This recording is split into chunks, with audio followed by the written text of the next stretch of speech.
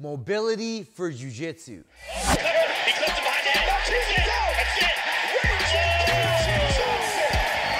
it. Okay, now a lot of the time when I'm trying to teach people the guard and different movements within the guard, the big hurdle is their dexterity. Not as much flexibility, but dexterity. And if you have a good awareness of how to move your body and how the joints all work together, places where it's strong and places where it's weak, it's much easier to learn jiu-jitsu. And if you already know jiu-jitsu, you will become far more competent after understanding these things. First thing we're gonna look at is a hip circle and get up. So we start in something called a shin box.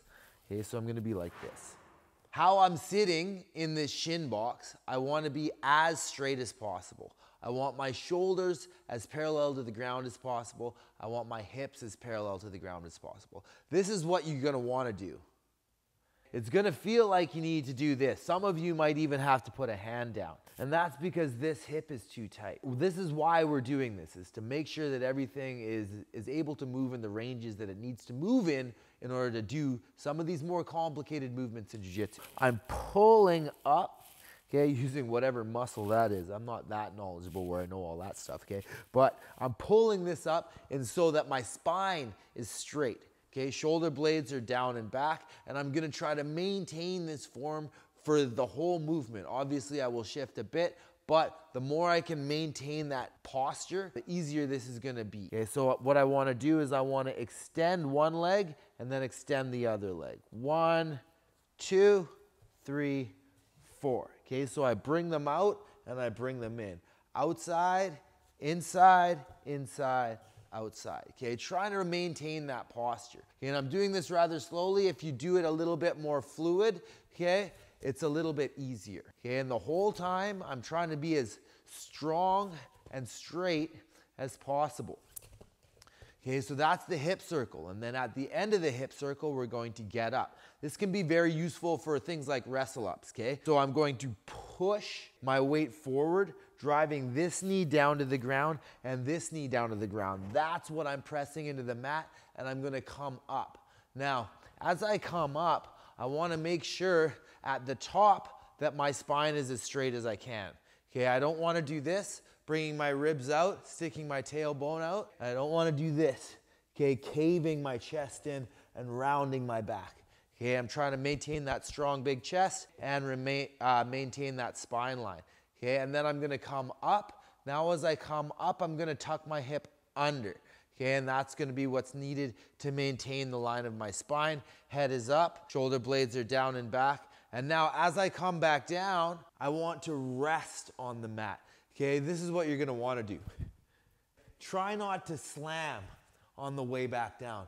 That's gonna help all of these little supporting muscles build and get stronger and stronger. Now, you would go back. Okay, so I'm here, and then I do that hip circle again. 1, 2, 3, 4, and then I'm pressing those knees down. Spine is straight, okay, up, and then I tuck my hip under. Anterior pelvic tilt, thrusting forwards. And now as I'm going back, that's coming back out, and I go down slow.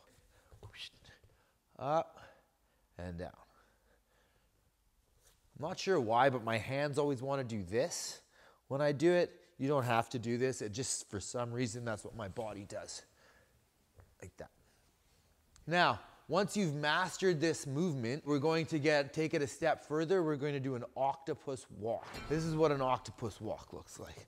Again, I'm starting in the shin box. I'm going to step one leg out, and I plant the heel. Now I'm going to pull myself up to somewhat of a combat base-like position. I do a hamstring curl with that leg, and I'm gonna pull myself up, and now I'm gonna continue to go forward. I'm bringing my hips forward over top of my leg. And now I'm gonna rest this hip down on the mat and bring it into a shin box on the other side. Okay, and now as I'm doing this, same details apply. I always want that strong, straight spine, shoulder blades down and back, and head as neutral as possible. Try not to do this, okay, or this, or this. Neutral, everything neutral. Out, plant, pull yourself up, and then get in front of the foot and rest your hip down on that side. You'll see this leg will roll over. Okay, so As you're coming up, you're in this position, you bring your foot in front, and then as you rest your hip down, this foot will roll over. This motion is very useful, especially once you start understanding leg locks and the ways you can, all the different complicated ways you can use your guard and how you need to get up and get down from there. These movements, you'll see them everywhere. It's like, oh, okay, that's where I do that. Like this happens in like the saddle when you're going in a lot of the time. I'm seeing people like this. I'm like, if you don't understand how to get over that, it's gonna be a problem, right? If I'm in jiu-jitsu, right, and my leg is like this, I'm like in this kind of position, the person starts pushing me that way, and I don't understand how to move properly, okay, I could blow my MCL right there.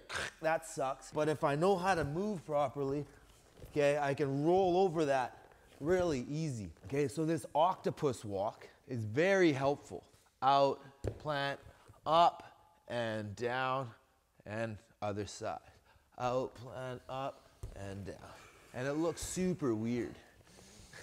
Another place we can go from this shin box is the pigeon. Most of you have seen pigeons or done them at some point in your life, high school, PE class, or athletic sport. So I'm gonna take my back leg and I'm gonna straighten it out behind me, like that. I bring it out and I'm gonna turn the toes towards the ground. And that brings me into a pigeon. Now I can drop down, bring my weight down, get a stretch in that hip, come up, and now I'm gonna bring it back in. And I'm gonna go back to my shin box. Now we go to the other side. I extend that back leg out and over, rolling that hip down. Back leg goes out and over, rolling that hip down. Bring it down, stretch the glute. Come back up and back down.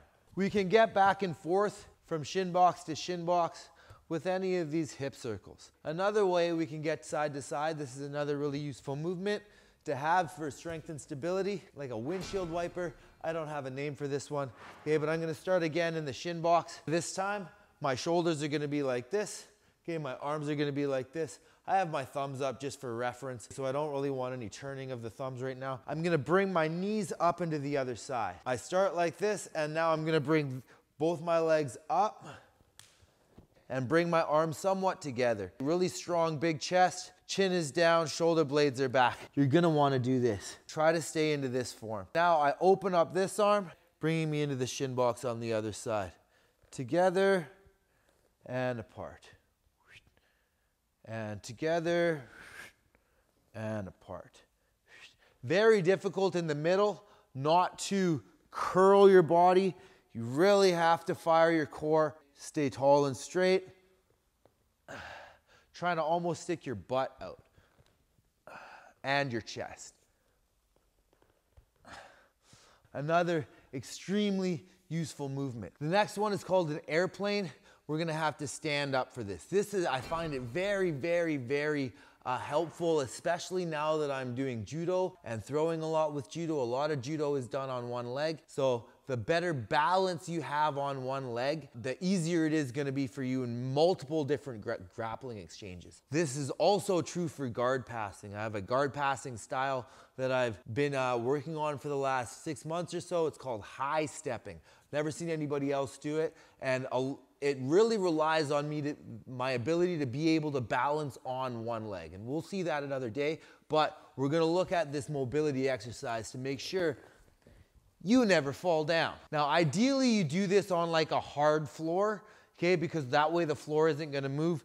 I'm on a sprung gym mat, so I'm gonna make it work anyway, but just know that if you have a hard surface under your foot, it's gonna be just a little easier, especially when you're getting started. We wanna make sure that we're aligned correctly. Our shoulders are parallel to the ground, our feet are right under our hips, and our hips are, again, parallel to the ground. Any twisting, turning is no good. Now, our core, we wanna inflate our core. So there's 2 different ways that we can use our core, that, at least to my knowledge. Okay, one is to like flex by making like a 6-pack, right? The other one is to inflate. Think about making like a fat belly, like push everything out, like that. And that's gonna actually really help you to keep your spine straight. So I want an anterior pelvic tilt. Okay, that's what we were talking about before in the hip circle and get up. We want our hips rotated forward. Okay, we want our shoulder blades back, and I'm gonna fire that cylinder. Okay, I'm gonna make that fat belly. And now from here, arms go out to my sides, and I'm gonna bring all my weight onto one of my feet, like so. Now, I need a slight bend in the standing leg, and I'm gonna move forward as far as I can and back. Now, this seems like a very easy exercise, and it is if we're not hyper aware of all the details. See, I'm getting off balance here, and that actually is good. Okay, if you start wavering around, just don't put your foot down. Try to maintain your shape until you're stable again, and then again, continue going. Okay, so when I'm doing this, I want to make sure that my leg is going back just as much as my upper body is going forward. I don't want my leg to go back less than my upper body is going forward. That's gonna create a break in the hip line. Okay, so I don't want this to happen at all. That break there, I need that all to stay straight. Okay, I don't want a rotation, at least not until we start talking about how to rotate. I don't want those toes of the free foot to start opening up or start turning down. I want them pointing the same direction as the first foot, as the standing leg. These toes are pointing like that. These toes have to point the same exact direction. Going down and bringing it back. Another mistake that a lot of people make when we're doing this, okay, is they'll let that back, that spine line, bend and break. We're not doing this. I'm not bringing my ribs out. Okay, I'm not tilting my tailbone backwards. It's gonna be tucked forwards, driving forwards like that, which that action fires our glute. This is actually very helpful once you start learning to teep. I'm in a very similar position as the airplane on my teep. Here's my teep, here's my airplane. Okay, very, very similar. All the weight is on that leg. Anterior pelvic tilt, chest up, shoulder blades down and back. Your arms, just put them wherever you need to in order to balance. Okay, and we're going forward as far as we can, trying to maintain that strong line. Okay, and back. You want to do about 10 in a row without putting your foot down. So keep your foot up off the ground throughout the entire movement. Don't let that happen. Okay, and if you start wavering, waver around. Okay, this is gonna build all of those stabilizers and really help you to be more balanced. And then bring it back in and you're good. And continue on. Then do 10 on the other leg. Okay, all of these exercises should be done in around sets of 10 to 15. And you could do more if you have that attention span. It's not really gonna hurt you, but I would say do at least 10. The next one, I had a coach at one point that was showing me all of this stuff, and he really helped me to build my body back because I was just pop, pop, pop breaking all the time, just tearing all the time.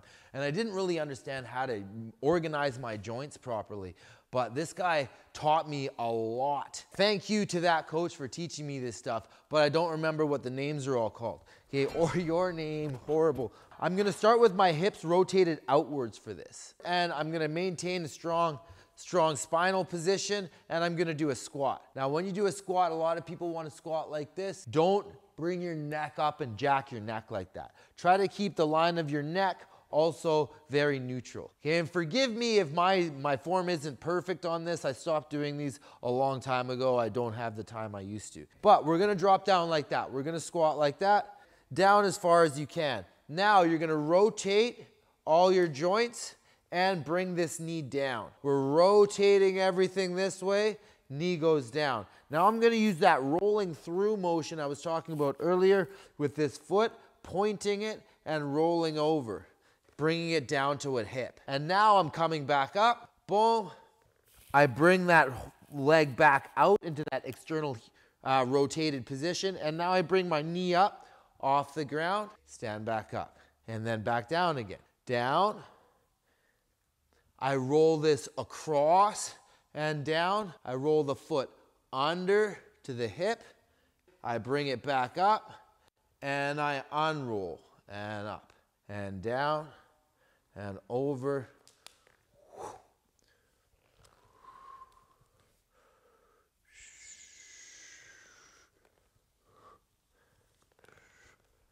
So you can kind of go back and forth here, staying down as well. But all of these you can kind of connect together, well, except for the airplane, because this kind of position can become a shin box really easily. As soon as this hip goes down, this leg goes back, boom, I'm in the shin box. Okay? And plant, and up, and down, and over, and shin box. Right? So we can kind of do a little bit of everything.